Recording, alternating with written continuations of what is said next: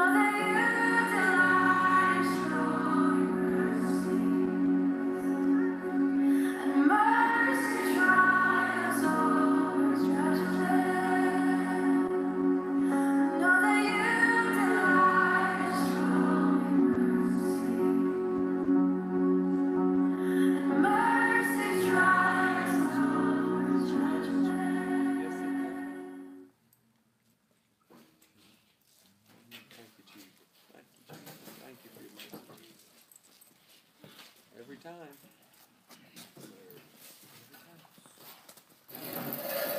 Ooh, love that chill. Amen. Love that Amen. chill. I didn't see Amen. you there for a minute.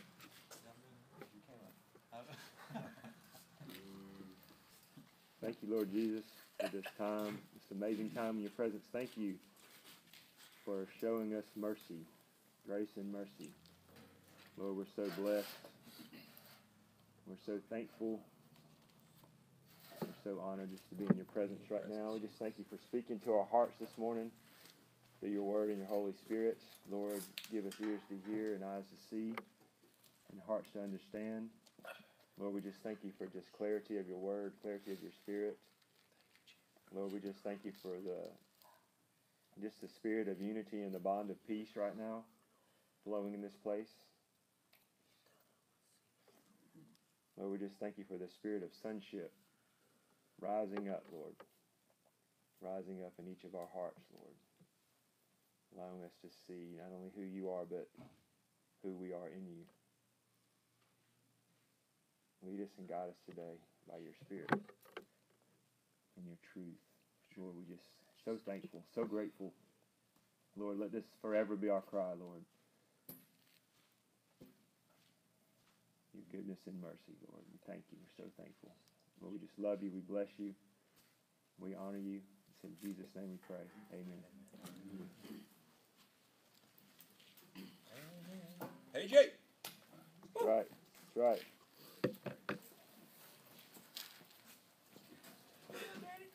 We're on page 8. Diversities of tongues. Walk of spirit, walk of power.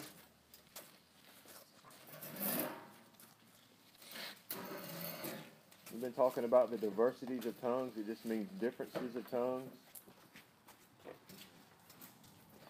We're moving into the fourth diversity. Some of the things that we talked about yesterday, just a quick recap. We read the Great Commission and we saw where Jesus said that believers would speak with new tongues. One of the things that we would do. And he said when we begin to step out into the things that he says in his word, he says that he will confirm it. He will confirm his word. Amen. Right? We're going to see that today. We're going to, as we look at this fourth diversity, we're going to look at some of the testimonies that Brother Roberson has in his book. And they're really powerful. If you guys haven't read it yet, we're going to read some of it today. But hopefully you guys have caught up to chapter 5. I know some of you guys have been coming to me, and some of you guys are actually reading the book. And the guys that aren't, I want to encourage you, man. Start reading it. We're going to start reading it some in class. But it's an amazing book. And the testimonies, the word testimony, it just means do it again, God. If God did it for other people, he'll do it again for us because he's not a respecter of persons. Amen. So when you start looking at these gifts, and we talked about this before, like all the spiritual gifts, and let's just look at these four diversities of tongues real quick. Okay? We've got tongues for edification. That's for us. We've got tongues for interpretation. That's in a service. That's to edify others. We've got tongues for intercessional groanings. That's intercession. That's praying for others. And today we're going to look at tongues as a sign to the unbeliever. So we originally saw this in the Word back in the book of Acts on the day of Pentecost, and people began to speak these languages that they didn't know, and people were there from other areas, and they recognized the language. They recognized their own language being spoken by people who didn't know their language, and this was just demonstrating to them the power of God, right? And the power of God is always going to what? It's going to draw people in, right? And the tongues as a sign to an unbeliever, the purpose of that is to cause people to look, recognize the power of God, and what? Come into the kingdom. So every single one of these tongues, just like the other gifts, is a manifestation of God's love. Every single one of them. Think about it. And it's His goodness that leads people to what? To repentance. When people begin to see the love that He has, the mercy that He has, right? They're drawn in. They're drawn in. And we have become, when we did our identity class, we saw that God took our heart of stone and He gave us a heart of flesh. He gave us a heart, and the Bible literally says that we could keep His commandments. Right? With the sin nature, it was impossible to do it. We saw that in Romans chapter 7. Paul was describing his life under the law before being born again, and he says, the things that I want to do, I don't. And the things I shouldn't do, I do. Right? And that's because he had a sin nature. Right? The law was showing him what was holy, and it was showing him what was good, but in that moment, he didn't have the power to do it. Right? But in Christ, we've been given a new heart. In Ezekiel 36, it says now we can literally walk out the commandments of love. But what do we have to do? We have to what? Renew our mind and allow that transformation to take place. Because we were born into sin. Right? We were born into sin, and before Christ, our righteousness was as filthy rags. We had no way to be righteous. But through the sacrifice that Jesus did on the cross when He was made sin, the Bible says that we have been made the righteousness of God in Christ. But now we have to what? We have to renew our mind to that. Right? And as we renew our mind, how do we renew our mind? We renew our mind through the Word. We see what the Word has to say about our new identity. And as we read the Word of God and we pray in the Spirit, a transformation takes place. Right? And we're transformed into the image, into His image, into the image of His glory, into the image of His love. And that's what God desires. He desires that we not just do love, but that we become love. Right? It just becomes our nature. Go ahead, brother. I have something to say before it's on my mind, before it echoes off in the silence up there. So, yesterday, we were talking about the mysteries of God. In Ephesians, I was looking at Ephesians 3 this morning. Apostle Paul, we were there yesterday too. Apostle Paul says that the mysteries be made known to you. He's talking to the Gentiles. Be made known to you through the Gospels. Right? Well, I'm going to get to the point here. In Romans 1:16, it says, Apostle Paul says, for I am not ashamed of the gospel, for in it lies the power of God unto salvation. What all's under the umbrella of salvation? Wholeness, holiness, health, wealth, invisible wealth, and things of the nature. Then, at the end, in Ephesians 3, he says, be made known plainly to you. Right? So a lot of times, we keep the commandments. Jesus in the New Testament said, I forget exactly what it said, I leave you a new commandment, to love others like I have loved you. When I try to compartmentalize so many areas of my life in today's society, I try to micromanage some things in my life.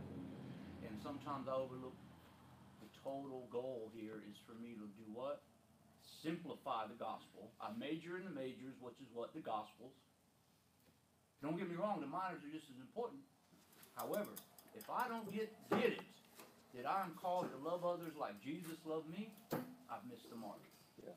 If I know about all the other commandments, about marriage, about masturbation, about greed, if I don't get the fact that I gotta love my brother like Jesus loved me, I missed the mark.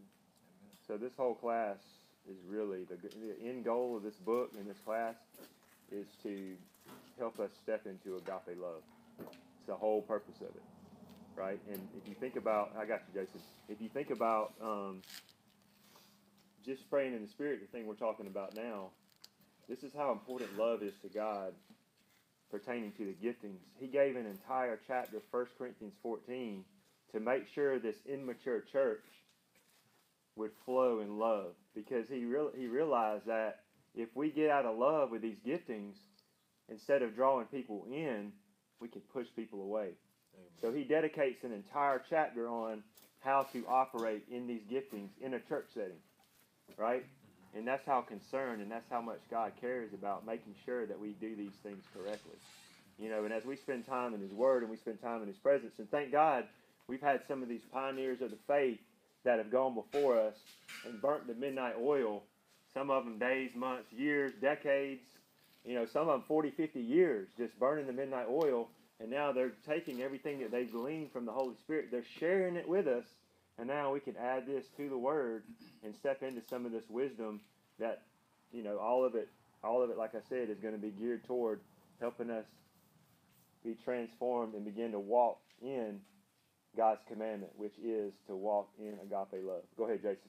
So, like what Justin was saying, I think when Jesus simplified it, with love each other, I think from loving each other, you'll carry out and follow the other commandments. You know what I'm saying? So if Definitely. if we love one another, I'm not going to murder or cheat on my wife or this or that. You know what I'm saying? I'm not going to talk crazy to somebody or whatever, but it just all really stems from that. So that was to simplify it. Plus it was, another commandment in one of the major ones, the greatest one. Pastor, I feel like I need to, or not need to, but I kind of want to hijack you a little bit, because as I'm reading this, I feel like there's something that I want to go over. Is that okay? Yes, sir. Okay. So let me ask you this: when Jesus was with the disciples, because we're talking about this baptism of the Holy Spirit empowers us, to the giftings and he led captivity captive, he gave gifts to men, all these different things. We're talking about the benefits of the Holy Spirit without measure and different things like that. But when Jesus was with the disciples, they were doing stuff. Like he gave them the power to do stuff. But what's the difference between then and now? The difference. I mean, I like to go back and look at the Old Testament. Like if you go back to the Old Testament, right? And before the cross, you could say the Gospels was the Old Testament because he hadn't gone to the cross yet. That's right. Nobody was born again. So in the Old Testament, the Holy Spirit, the anointing, you could even go back to like Samson, right? The Holy Spirit would only come upon prophets, kings, and priests for a specific task, right? But it could not dwell in them. Why? God. Why? That's the question. Because they had a sin nature, right? And in order for this anointing to dwell in them, right, and we're going to look at that, we'll probably get in it today when we start getting into 1 Corinthians chapter 3, when we start talking about Moses. They had the sin nature, so the Holy Spirit could not come and dwell in the temple, right? Because you can't put new wine into old wineskins, right? So what had Because to it'll happen? What had to happen? The difference between the Holy Spirit just mantling us and then actually living inside of us. Like Right. what had to take place in the heavenly realm for that Amen. to happen? Amen. So we had to receive a new nature. In other words, the temple was made holy. And that happened by what? The blood of Jesus. The blood of Jesus, Yeah. right? Yeah. So without the blood, nothing can be Amen. sanctified, right? Amen. Be made holy.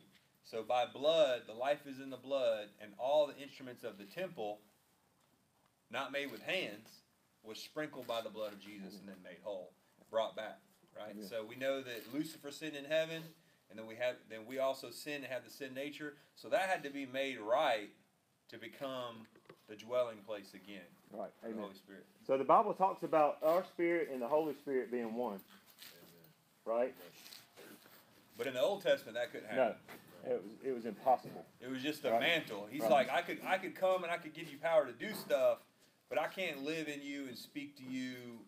It has to be through a dream or vision or whatever. But I can't just reside inside of you. I have to be in this like tent Yeah. that only like the high priest could go to, and there's this veil that can't be even torn apart by oxen, and only the high priest with a rope around him, if he's right, could go in there once a year. But now, because of my blood, that perfect sacrifice, I could actually make you my home. Amen. You'll be my people. And that veil was actually symbolic of the sin nature. And y'all know when Jesus, at the cross, that veil was what? That veil was torn. Right? And the Holy Spirit released. Go ahead, brother. It's like in the Old Testament, how Moses was punished for making, he proclaimed to make the water come out of the rock. When God said, tap your staff upon the rock. So, Moses got punished because he said that he done it. Yeah. Instead of bending down and praying like he said, Speak he to hit it, it he with hit his it. staff. Yeah. It came out. That rock represented Christ. Christ. You got this. I want to say something very vital. I'll be quick. The ABC model: activating event, belief, consequence. Activating event Jesus shed his blood for us, my belief system, my greatest challenge is not my devotion, my prayer life, my meditation. My greatest challenge is believing in the gospel. Consequence, Jesus did what he did. Action part on my side. I got to believe. Right? Believe what? That I won't be a drug addict for the rest of my life. That I can have happiness. That Jesus will shatter the chains that the devil has clipped on my belt to try to keep me bound. And once I believe that, the consequences are good and bad consequences in life. Freedom. Freedom from the world. All right, I got one more. Ready? I got one more. Just feel like we need to talk about it. So just a little dispensation, like this really, usually when we're talking about dispensation, you're talking about hundreds of years of time, but this is just maybe a few weeks or a few months' time. So Jesus is crucified, goes to the belly of the earth for 3 days, is raised again on the third day, and then over 500 people see him, right? His disciples. He eats fish with them. He eats with them several times. He walks through a wall, doubting Thomas, puts his fingers in his hands. So here they are now. Like Jesus has died and he shed his blood. That work has been done. That cleansing has been provided for. Like that is finished, right? He hasn't ascended to heaven, right? So he says it's good for that I go, that I may pour out my spirit upon the earth. But the work has been done as far as the temple, right? Like Jesus doesn't need to go to heaven to do that. He needed to die on the cross to do that, right? And raised again the third day. So I just want to get this dispensation here and the language of the scripture. So Jesus is in with them. They see the holes in the hand. They're like, oh, I get it. I get what he was saying now, right? He had to die. He had to die for my sin. And they're really understanding, I think, fully who he really is. Like this dude. They've seen miracles. They knew he was a prophet. He called himself the Son of God. And Peter even said, "You're the Son of God." And he said, "Flesh and blood has not revealed this to you." So, but now they're finally like, okay, here Jesus is. We saw him. He's dead. He's rose again. We see these holes in his hand, and this dude is living. This is God. This is him, right? So then in John 20:20 it says, John 20:22, Jesus breathed on them, and they received the Holy Spirit. So I think if you could just imagine that, they're all there. And they had called him Lord before, like Master Teacher, but I think now they were like Lord Jehovah God. Yeah. That first time ever, they all were sitting there, and they believed it. Yes. And I think at that time, the temple was sanctified in them, and he said, Ruach, receive the Holy Spirit. So that was the new birth, right? Amen. Yeah. So before Jesus went back to heaven, he said, it's good that I go, because they're like, who's going to teach us? He's like, no. It's good that I go, because then I'm going to, boom. But then right here, he said, receive the Holy Spirit. So the new birth takes place. Amen. Right here, right? And then he says, then I want you to go wait and tarry in Jerusalem, and then I'm going to send back the pouring out, like what you heard about in Joel. Mm-hmm. And then if you go to Acts chapter 2 here, and this is kind of this fourth diversity of tongue, and that's why I went to look it up and kind of triggered all this. Amen. But it says on the day of Pentecost, the divided tongues, the rushing mighty wind came down, and it sat upon them, and then it says, and they were all filled with the Holy Spirit and began to speak in other tongues. So this is the thing, like people get in the mindset, there's one denomination that says, no, unless you speak in tongues, you're not saved. Well, right? And then there's people out there all day because of this that they're questioning their salvation and if they even have the Holy Spirit just because they've never spoken tongues. But I think these two scriptures here, just the end of John, the beginning of Acts, with maybe how many months in between there? A month? 2 weeks? A week? What do you think? Since Jesus left? 50 days. 50 days, right? So within 50 days, they had received the Holy Spirit. 50 days later, they were baptized. And a lot of people would teach, no, they weren't saved until the day of Pentecost. But right, yeah. I believe what happened was what he said, right? Receive the Holy Spirit. Yeah. And the only way they could receive it in that moment was to be what? To be born again. Yeah. Now, does anybody? Because when I explain this, they're my, my stepmother. She's like, no. Jesus was just telling them. She says that no way they could have received the Holy Spirit because Jesus hadn't ascended yet. And I was like, no, the Holy Spirit is active all on the earth. The Holy Spirit has been active in mantling kings and prophets and stuff like that. So, Jesus didn't have to go. Like, Jesus didn't have all the Holy Spirit, like the Holy Spirit is everywhere, you know what I'm saying? So, I don't think that's the case, but she said that he had to go, that Jesus was just telling them what was to come on the day of Pentecost, but it doesn't make sense because Jesus, whenever you look at the scripture, Jesus was doing something, he said, Lazarus. It didn't take 50 days for Lazarus to come out of the tomb. Whenever Jesus said something, it happened right then. So if Jesus breathed on them and said, receive the Holy Spirit, well, you better believe. That's right. They received the Holy Spirit. Now, they didn't speak in tongues then or nothing like that. They didn't, nothing crazy happened right then like that, right? Right. Now I believe that happened on the day of Pentecost. So just because you called upon the name of the Lord, that means you believed in him. I think they did that right then. They were like, this is him. And then boom. Yeah. They received the breath of God, the Holy Spirit, and they were born again. A few points to go with that. One, we see this same pattern back in Genesis when God originally breathed that life or Holy Spirit into Adam. Remember that? So we see Jesus doing the same thing, following the pattern of Scripture that the Father did, breathing life back into man, reinstating that life back into mankind. Another thing is Jesus only did what he heard the Father say. Right? So if Jesus did that, he did it because the Father told him to. It was time. Third, I believe that the reason why he did that is because there is a difference. And we see that. We went through the book of Acts, and we saw it in Acts chapter 8 years after Pentecost. We saw it in Acts chapter 10 years after Pentecost. We saw it in Acts chapter 19, which is almost 20 years after Pentecost. We see where the disciples, they were born again, or they were even people that were not disciples, but just believers in Christ that were born again, but hadn't been baptized in the Spirit yet. And we see that pattern in the Word. So I believe that another reason was God wanted to show the difference. Okay, we've got reception of the Spirit, born again, and then we've got the baptism of the Holy Spirit. Yeah, with the evidence of speaking in Tongues. tongues, or really, like Dion said, it's not just speaking in tongues, but it's a boldness. Yeah, It's the life. an empowerment. Like Yeah. he's like, I want to empower you to preach the gospel and do the same works that Jesus did. So. And I love what you said yesterday, and then Dave, we talked about it later.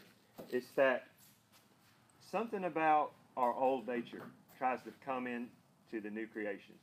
And it's basically kind of the rebellious, don't want to submit, want to do our own thing.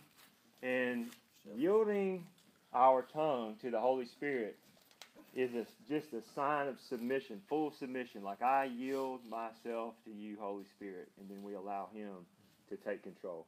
Go ahead, Jarrett. I feel like, when the disciples were walking with Jesus, they may have still had that doubt, but when he was raised, the doubt was erased. And it says, when you pray without doubt, anything you say in my name will be done. Plus, faith of a mustard seed, say to this mountain, move, and it'll be tossed in the sea. I feel like once they received the Holy Spirit, they knew Jesus was raised. The doubt was erased. Yeah. And then stuff started happening. Yeah. Plus, they had that new nature now. Like they had received that new nature, and it was just a matter of time. Like, go tarry and pray until the Spirit comes. Like, it's coming. Yeah. But that's the only example in the Word where anybody had to tarry. Mm-hmm. I think that was the Yeah. I mean, it may be a little bit off subject, but it just came to my mind. But before Jesus died on the cross, what happened to all the men that were here on the earth before that? Abraham's bosom or hell. Yeah. They, Every man. if you were under the law, if you lived under the law and obeyed the law, and your sins had been atoned for, Abraham's bosom. If not, hell, gnashing of teeth. They would kill the animals and sacrifice. Correct. So everybody, like every Canaanite and all the people, Enoch, yeah. So think about so like people think you're going to go to hell and live in hell for eternity. No, hell is not eternal. It gets cast into the lake of fire, and that is eternal. Am I right? Mm-hmm. So the lake of fire is what's eternal, but hell is just a holding ground in the belly of the earth. As far as Hell is derived from the word Hades. Hades is derived from the word Sheol. Sheol means man's common burial ground. The place you go when you die, no thoughts, none of that. And then after you've been a bad boy. yeah, he said he the white throne of judgment. He calls out all the people from hell. Or if you look at where did Jesus go for 3 days? It says he went down to the belly of the earth and preached to those who were disobedient in the days of Noah. If you go back to Genesis, it says everybody was wicked.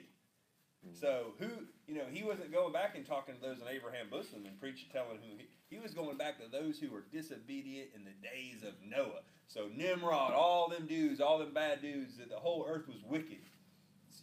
All them dudes. That's who Jesus went down to the belly of the earth to speak to preach to. What happened there?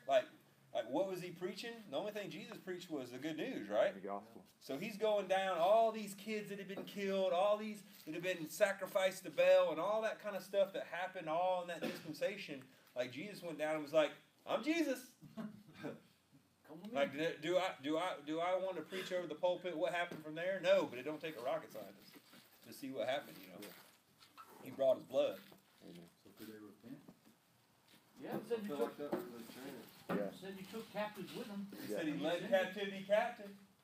So everybody that was held captive, he went down, right? He went down to the belly of the earth for 3 days, and he took the keys of death and hell. They knew the truth then.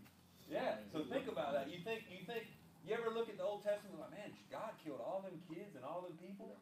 What did he do with them? What did he do with them? He said, hey, you guys are going to be wicked your whole lives. Let me hold you down here. I'm going to send my son down. Give Tell you you the a gospel. chance.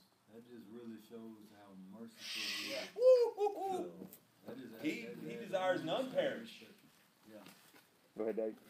Oh, yeah, I always like to look at it like this. When we get saved, the Holy Spirit is a well in us, bringing us to eternal life. John When 4. we get filled with the Holy Spirit, it's a river flowing out of our hearts. That's right, yeah. Amen. And God's you see measure of full is overflowing. Amen. You see the language here between John 20:22, received, Mhm. and then Acts, it says filled Yes. with the evidence. It literally says, and they were filled with and they were all filled with the Holy Spirit and began to speak with other tongues as the Spirit gave them utterance. Amen. So there's definitely a difference between receiving and filled. There's definitely a receiving of and a baptism of or overflowing of. Amen. Amen. And we use the illustration of the water, and I think that's a good one. The cup filled up, is salvation. Anoint my head with oil, my cup runs over. Yeah. Amen. Yeah, that's good. Okay. Yeah. So Just hijacked you. let's no, that's good because we need to have clarity on these things. On page 8 in our outline, tongues is assigned to the unbeliever. Tongues as a sign to the unbeliever. So this is what we saw. One of the diversities that we saw in Acts on the day of Pentecost. We talked about it earlier when all the people were speaking to different languages, and it says tongues as a sign to the unbeliever. 1 Corinthians 14:22 is an empowerment to speak, preach, or teach in any language. It's a language you didn't previously know, and possibly understood by only one or two people present, and you may or may not ever speak this language again. Obviously, this can't be done at will, only by the Holy Spirit. So I'm going to have Josh share this testimony right here from Dave Roberson. Now, start right there. Now, I want to tell you, Dave Roberson in this book, the reason why I want to share one of his testimonies is because he said at the point of writing this book, he had done this 19 times. So I'd say he's kind of, that's one of the areas that God's really using him. And I'd say almost probably more of an expert at it than I would be because to my knowledge, I've never done this. So I would rather lean off his testimony and see you know, how the Lord used him. Now, there's several testimonies in the book that he shares, and they're all powerful, but this was a really good one, I thought. Go ahead, Josh. I would tell you one more example of this diversity of tongues from my own experience. This time the manifestation came in a different way. I was holding a meeting in Florida, preaching up a storm, but I noticed that every time I made a statement of revelation knowledge, a man about 3 rows from the front would bend over and whisper to the man next to him. My righteous indignation began to get stirred up, and I was getting irritated. I thought, if they're going to interrupt the service, the least they could do is sit in the back. Somewhere in the middle of my message, the 2 men stopped whispering to each other, which helped me concentrate, and God performed all kinds of miracles that night. After the service, I was in the back room recovering when the pastor came in to talk to me. She said, "Did you notice those 2 men who were whispering to each other during the service?"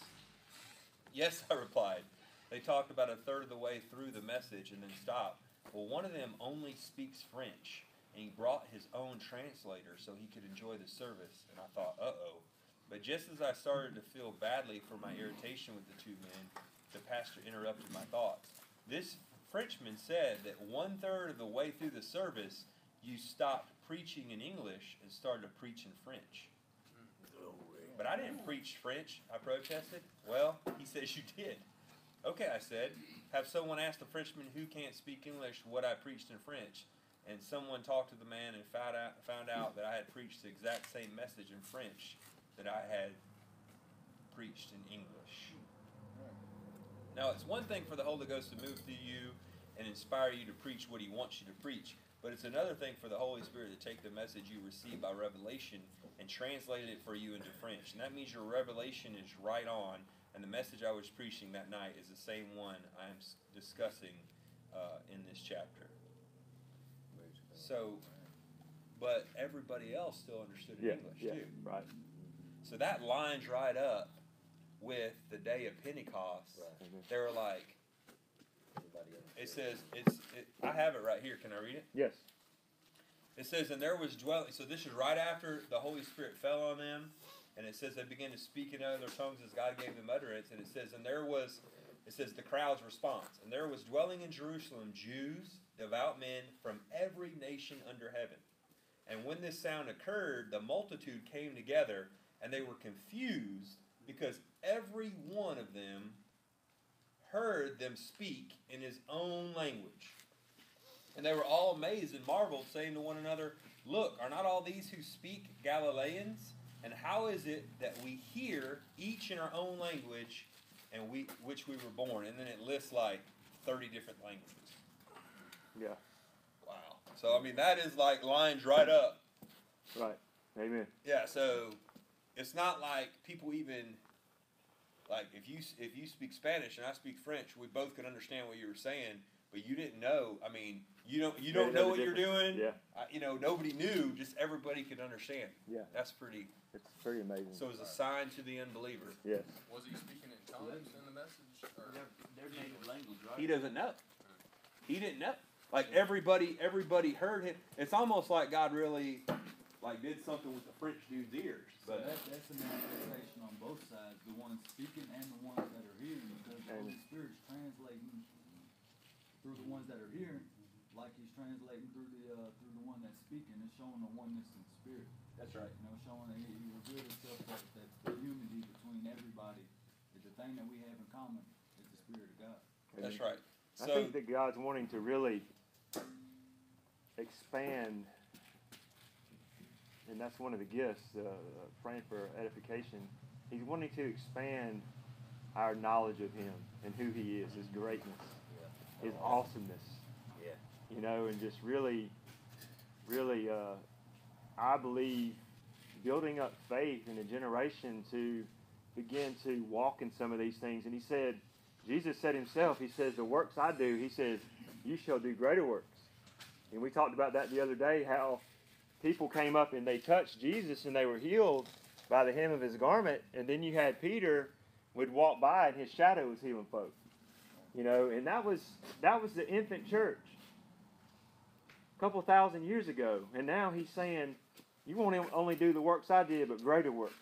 And I really believe He's building up our faith, as you were saying, Jared. He's building up our faith to be able to believe in the supernatural.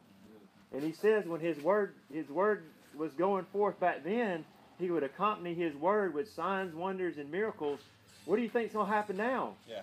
He's not a respecter of persons. He's not just showing us these things to just say, hey, look, this is what I can do. He's showing us these things to say, hey, I want to do these things through y'all and even greater things. Just believe. All things are possible to those who believe. Amen? Amen. Go ahead, Jared. Isn't the language thing kind of has me, it's kind of like before the Tower of Babel, when everyone was on one accord. Yeah, that's a good The words are the same.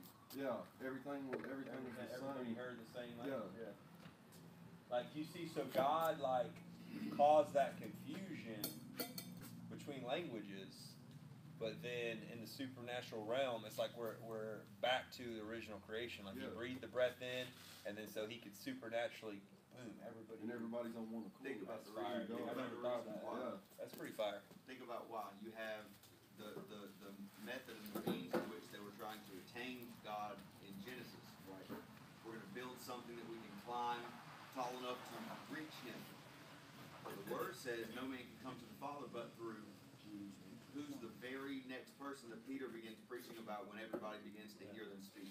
Jesus. So now you have a proper avenue to attain the Lord, right? So initially you had wrong. Yeah. Totally wrong. We're trying to do it on our own with our works or with our building or however you want to, you can do that. But then later on, when Jesus redeems that confounding, right, says He confounded the languages, now the people of the languages are confounded. It's inverted, it's reversed. So there's a full turnaround because now instead of us trying to do it on our own, there's a provided way. Hey, a long time ago we tried to do it like this, but here's the way to do it now. And 3,000 are saved. Boom. And remember, the whole purpose of all these giftings, and now you can really see it, is what?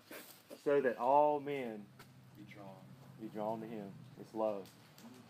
God's like saying, if I can't reach you this way, I'll use this to reach you. Or I'll use this to reach you. I'll use this. Whatever it takes. He knows where to meet us at. He knows what it takes. That's how powerful, that's how awesome He is. And the cool thing about it is He's using us.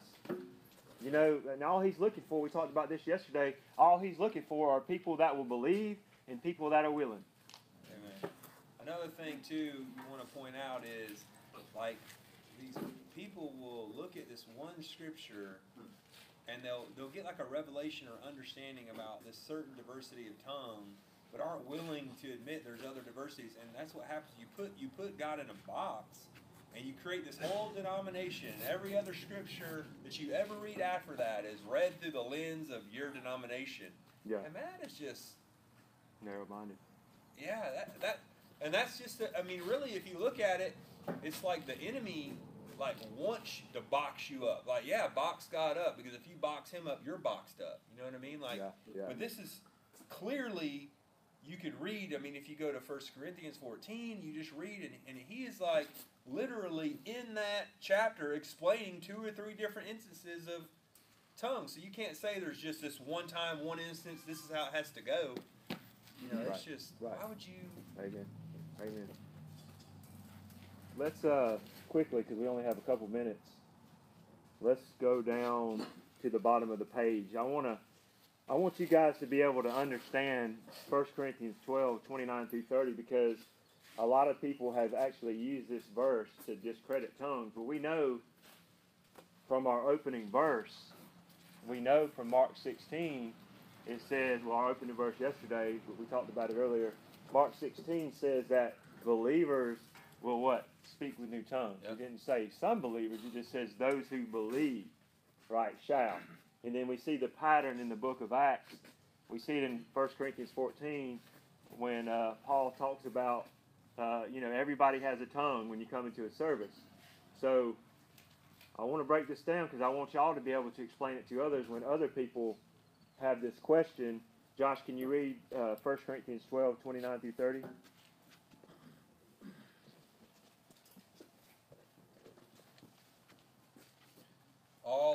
Are all apostles? Are all prophets? Are all teachers? Are all workers of miracles? Do all have gifts of healings? Do all speak with tongues? Do all interpret? But earnestly desire the best gifts, and yet I show you a more excellent way. Yeah, so I could see where you're talking about there, because in Mark it says this is a sign of the believer, Yes. any believer, not Right. apostles, not anything. And of course, you're talking about tongues and edification, not messages in tongues, which is a spiritual gift here. Right. I get it. I get it. So let's read our notes in our binder. It says Paul is speaking of specific manifestations. Not everyone is called to every gift of the Spirit. Not everyone is used in every gift of the Spirit. Not everyone speaks in tongues for interpretation. However, everyone should be willing to speak in tongues for prayer. So yes, we know everyone's not called to be an apostle, prophet, pastors, the fivefold ministry. So when he says, do all speak with tongues, do all interpret, he's not talking about do all speak in tongues for edification. He's talking about do all speak with tongues for interpretation in a service. Yeah, man. It's the same thing with healing. Like, you see people like Catherine Coolidge or Peter that have that, like, healing gift anointing. Like, you know, like, go to that guy. You know what I mean? But then it also talks about being the prayer of faith. Laying hands on the sick. Laying hands on the sick, and they shall recover. Yeah. So you know that every believer has the access to the prayer of faith, laying hands on the sick, they shall recover. And then you see separately in Corinthians 12, there is actually a gift, like an anointing for healing. Amen. Like, yeah. So tongues for interpretation is used, we read in 1 Corinthians 14, to what? To edify the body. Right? So you had people, and he gives guidelines in 1 Corinthians 14. This is how many people I want flowing with this gift in a service. And the purpose was, let's keep things in decency and in order. Let's just don't have like, yes, if you're willing to do it, God can use you to do that. But that doesn't give you the right to stand up and just do it in a service when you've already had things in order and God has already been using this gifting in this service. That doesn't give you the right. Just because you have the ability to do it, it doesn't give you the right to stand up and be used in that service if the Spirit hasn't called you. All things are beneficial, but Yeah. not all things are and you have to call that into question too. If God is a God of order, right, and He's the one that's a God of order, but He's the one pouring out the Spirit for the gift. I mean, were those people really hearing, or was it like, oh, I got this gift, or you know, I'm gonna prove to everybody that I got this? Was it about them or was it about God? Because would God disrupt His own service? No, I don't think so. Right. So not everybody will be used for tongues for interpretation in every service, and that's what he's saying. And I believe at the time, the people were so excited about the gifts that God was giving them that they were a little overzealous and tended to, Yeah. Or all they're want a to little speak out in of tongues order, at one time and got a little wild with it. And it all goes back to love, you know, because there are people out there, if they see things getting out of order like that, or they hear somebody get in their flesh and with these giftings, it could push them away and really, you know, even to the point to cause them not to want to be saved. Go ahead, Chris. Just on the love point, I think when you get into things like that, I know that there are people, I've been in places where the church body is functioning maybe according to the Spirit, but not to its fullest capacity. So some people think that they're going to jumpstart the mower by just spouting off at the mouth because they operate according to a deeper level of revelation knowledge or of some type of discipline or education or whatever, and they think that that's going to elevate what's going on in the body that's not quite there yet. So and I've been there, I've literally watched, sometimes the intentions are good, but it's, I mean, bang out of order, way out of the way. And you've got to figure out, not really figure out, you have to understand how to operate according to the law of love. There are tons of people that I love with all of my heart that are not quite at the level that they could be operating at yet, but it doesn't mean that I run around and lord over them the things that I do operate to show them what you could do in a manner that's condescending, because really that's what it comes off as. Yeah, and what I'm not doing, I'm not bringing order to their life. I'm bringing a lot of confusion and like you said, potential hurt and unfairness. It's not done out of love, yes, but I don't think it's done out of pure love. And those are things that we've got to learn how to operate out of instead of show off love, because I think there's a really big difference, especially like on this topic. Amen. So with that same thought, we'll close with this. when you go back now and you read 1 Corinthians 14, when it's actually dealing with tongues for interpretation, it makes more sense and there's more clarity. Listen, it says, how is it then, brethren?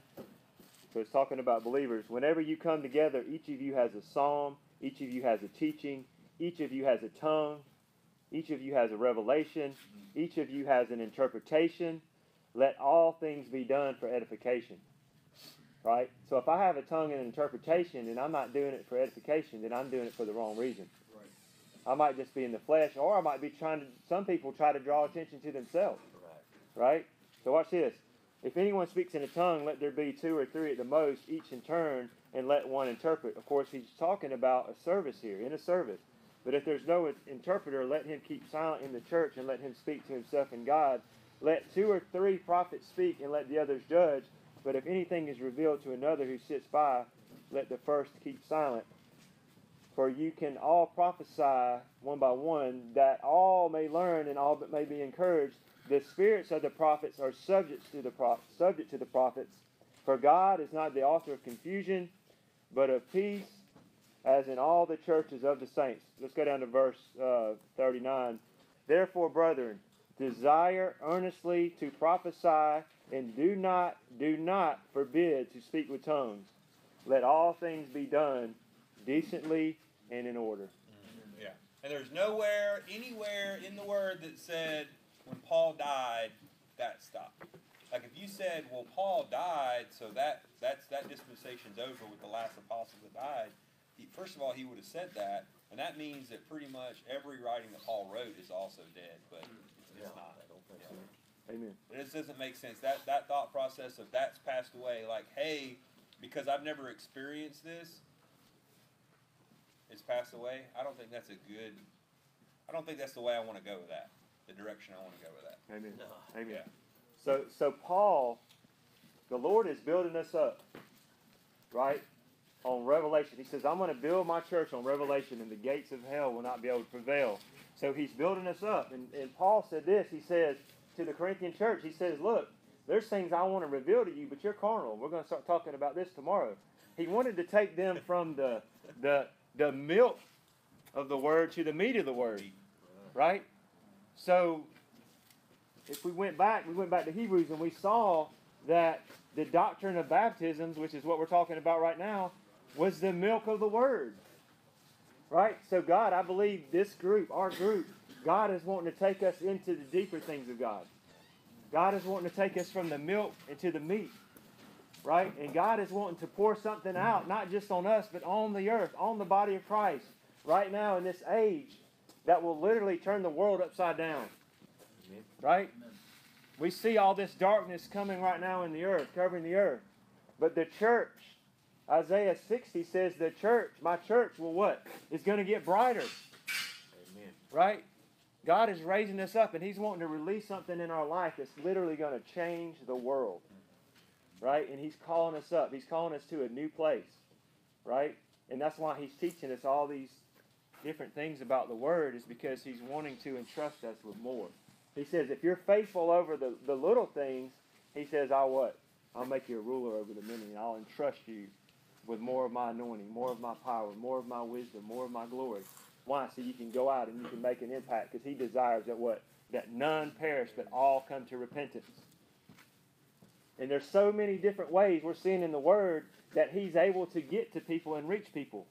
And all He's looking for is a willing church that's willing to go out and say, God, I believe you, I trust you, and to just step out in faith.